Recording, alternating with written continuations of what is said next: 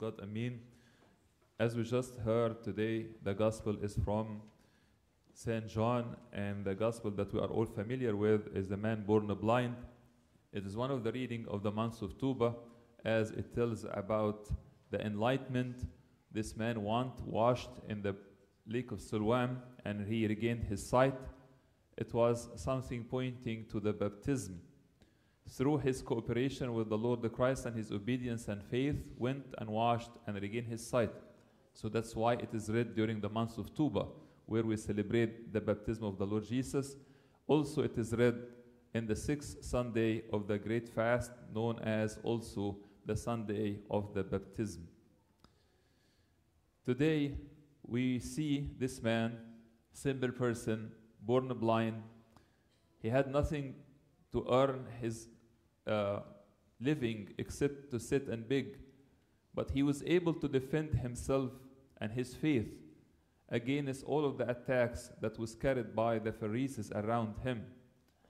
And the attacks are exactly like what's happening to us today. This kind of attacks against our faith and our belief in the Lord Jesus is the same yesterday and today, and is going to be to the end of time. And this man defended himself by a saving triad, 3 factors that we are going to reflect on today. And as he defended himself, we still can learn how to defend our faith and how likewise be steadfast in what we believe in. So they told him, this man is not from God. The man who healed you is not a good person because he does not keep the Sabbath. This was the reason. So this man used 3 things to defend himself. The first factor, he used his knowledge. Even though he was born blind, but he was able to acquire some knowledge. And when he said, since the world began, it has been unheard of that anyone opened the eyes of one who was born blind. So he knows history, and he knows the scripture, and he knows that never happened before. He had the knowledge. He was informed. The second factor in the saving triad was his reason. He said to them, now we know that God does not hear sinners, but if anyone is a worshiper of God and does his will, he hears him. It's a simple reason. God will not hear a man who is a sinner. If he was not a good man, God would not listen to his prayers and his requests. He still was a reasonable person, and he used his reason to argue against what they were claiming against the Lord Christ. The third factor in the saving triad was his experience. One thing I know, that though I was blind, now I see. And this was the last one and most important and powerful one. I have an experience. You are telling me this man is not a good person, but I have an experience with him. I was blind and now I see. How can you argue against this? These 3 things are the saving triad for every Christian who wants really to live and worship God and to the end of his time. Knowledge, reason, and experience. And that's why we find in the world today it's attacking these 3 things in many, many ways and forms. The same way also we can see and follow with other people in the scripture who came to the knowledge of the truth and were able also to find their way to know Christ. The Samaritan woman, even though she was a sinner, living in hide away from the eyes of people because she was living and leading a sinful life, but she still also is able to use the 3 factors, the saving triad. She had knowledge about the Messiah. She had some kind of confused knowledge about where to worship, but still she was knowledgeable. She told the Lord Jesus, I know that Messiah is coming, who is called the Christ. When he comes, he will tell us all things. She had knowledge. And also, she had her reason and her experience with him. That's what made her to run and go to her people and say to them, come see a man who told me all things that I ever did. Could this be the Christ? She was appealing to the reason as well. She moved to become a preacher of the truth based on her experience and her reason. Another example also from the scripture that we find the disciples of Emmaus. Those disciples, the 2 who started to doubt Christ after his crucifixion, they left their ministry and going back to their homes, a home village, Emmaus. The Lord Christ met with them. They did not know him. And then he started to help them. And he used the same triad, knowledge, reason, and experience. He was expanding their knowledge when he started to explain to them from the scripture what was told about the Messiah. And as we hear this in Luke 24, and beginning at Moses and all the prophets, he expounded to them in all the scriptures the things concerning himself. Use the scripture to inform them. And also, he appealed to the reason.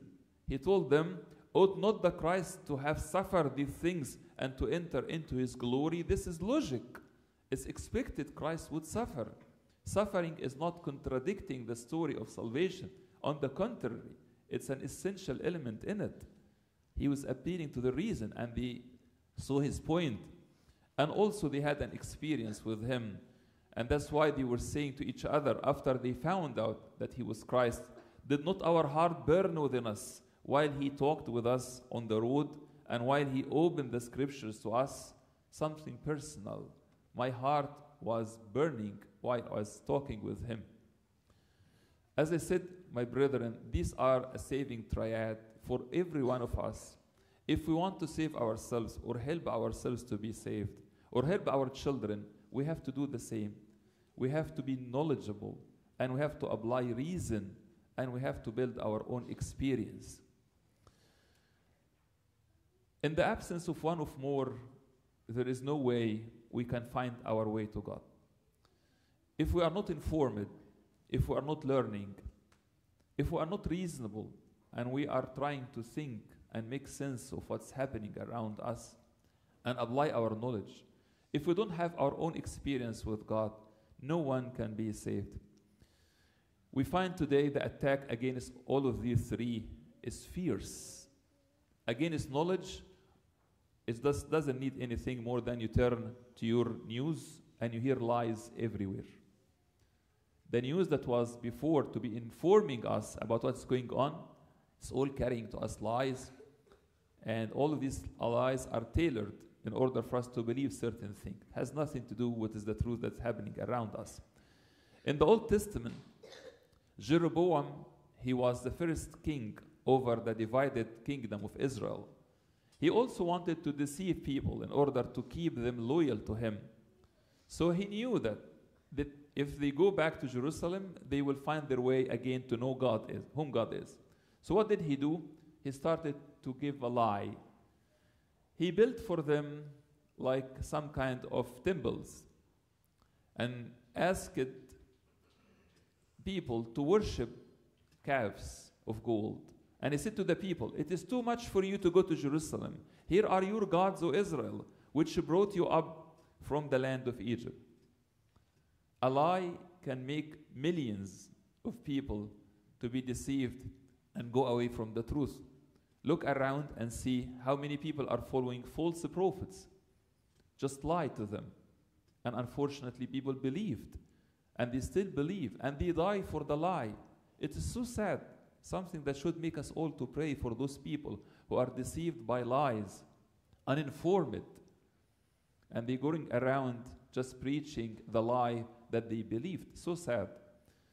Another attack against reason comes from the passion. Our passions can make our reason to be confused. Look at Samson. Samson, he was a man of God, supposedly is a judge. And he was supposed to defend people and defend himself by his knowledge of the truth. But he had a passion. He loved a woman. And his love towards her made his mind to lose his reason. Samson said to his father when he asked to marry a woman from the Philistines, get her for me, for she pleases me well. Where is your reason? Is she the right person? Will she help you to do your job?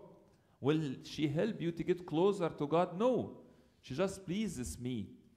Pleasure is one of the things that confuses our reason and make it to be like cloud. This is the easiest thing. And another, this is something that's very common today. Everything today is about pleasure and fun. That's it. Even sometimes when our kids come to the church, where is the fun in it? Are we here to be entertained? Are we in the church in order for us to just have good time? Or this for us to learn, apply reason, to benefit, and to live in a different way? Reason is attacked by passion, either a passion of pleasure and love of the pleasures of this life, or the passion of anger. Anger can make us also to be confused, not to be able to apply reason. The third attack again is experience. Is the fall, the example is the fall of the people of Israel in the Old Testament. God gave them many experiences with him. He divided the sea in front of him. He brought manna from heaven. He made water to come from a rock. All of these are experiences, and we find them that they are forgetting everything. Coming back to Moses, say, where is God? What did he do for us? Are we here to die? What happened? How did you forget this? It's so sad, but again, it's so common that we deny our experience with God. We do not keep the memory. And we deal with God every day as if like this is the first encounter. Prove yourself to us. If you are truly God, if you care, then do this. If you don't do it, then I'm not sure if you truly love me or not. When you do this, we deny our experiences, and then we become subject to deception. And we take ourselves and maybe our children away from God. The last point is how we defend ourselves against deception. Again, we go back into the saving triad. To acquire the right knowledge. This is the way to be free. You shall know the truth, and the truth shall make you free. Today we are so informed with many information, but how many of this information are profitable, helpful? Many information is nonsense, just anything, just wasting time. We look at our phones and we want to see pictures. Pictures are a kind of information, but they are not helpful in any way. By the way, this saving triad, knowledge, reason, and experience, can all be like abolished with one small act. I'll give you an example that happens in every liturgy. Many people in the liturgy, inside the church, they are on their phones, watching anything, watching their Facebook, answering their text messages. By doing this, what are we doing? Instead of learning, we are just wasting time on the phone. And instead of applying reason, why I'm here to benefit, my reason is abolished. I am doing something against the purpose why I'm here. And instead of experiencing God, I am totally living in my own land, somewhere else over in my phone. Look how here the enemy can abolish the whole thing, knowledge, reason, and experience with one single act of foolishness. Just being in the church and I'm spending time on my phone, living in it and with it. In order to defend ourselves, we have to acquire the right knowledge. We have also to taste and see through the spiritual practices, to know and understand and taste them. Fasting is approaching, the great fast, the greatest season of the year. Some people receive the fast with this kind of dread and fear. 55 days coming where there is no food and we have to struggle to find something that we make in order for us to be able to live. And the whole experience is gone by trying to find a shortcut or avoid the fast altogether or focus only on one thing in it. This is the food and what I'm going to eat. This is again, the church is calling upon us to experience God. And believe me, those of us who experienced the great fast, tasted God in it, would receive the great fast with an open arms, welcoming, rejoicing, because they had the experience. And this experience will be a saving one. Remembering the goodness of God, remembering the goodness of people around us, remembering the church and what she did for us, all of these are helpful. All of these, again, are experiences that will help us to defend ourselves against the deception in the world today. Always examining the source of information, debate the reason that people are carrying to us from biblical perspective. Today, we hear nonsense around us. We hear people can identify themselves as they wish. A man can say, I'm a woman can say, I'm a man. Now you're asking a person who is called to be a just in the Supreme Court, he's a judge. And they ask her, what is a woman? And she said, I do not know. It's stunning and sad. To this point, reason is abolished. There is no reason anymore. She doesn't know what a woman is. Then anybody can claim anything. We live today in a world that lost its mind. Sad. It is our role as Christians to guard ourselves and to defend ourselves and defend our faith and defend the whole world also by having the right knowledge, the right reason, and the right experience. The man born blind was a simple person, but he was a teacher. And this man is a good example for all of us to learn from him how to defend ourselves, how to be knowledgeable, how to be reasonable, how to build our own experience. May the Lord grant us all of these factors to save ourselves and others. To him is the glory forever and ever. Amen.